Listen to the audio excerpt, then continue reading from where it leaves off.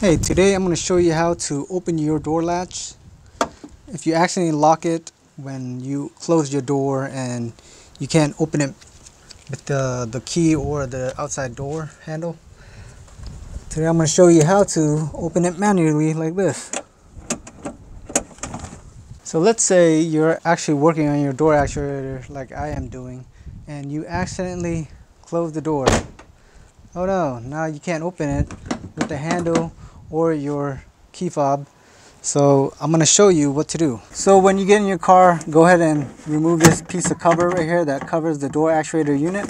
It's held on by a Phillips screw.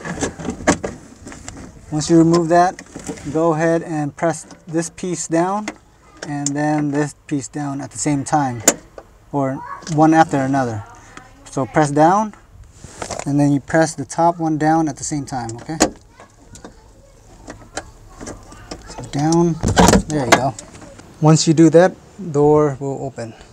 I'm going to show you another tip today, how to unlock this door latch where it goes all the way around, and it stays like this, so you can't even close your door and it just hits this metal piece right here. So if this ever happened to you, go ahead and pull the door handle and then you get a pick or a flathead screwdriver or any screwdriver and pull on this back into position to unlock it. So this is the normal locking position, and then if you mess with it and it goes fully locked and you can't open it, then you pull the door handle and then you get a tool and then push it back out like that. Now you can lock the door.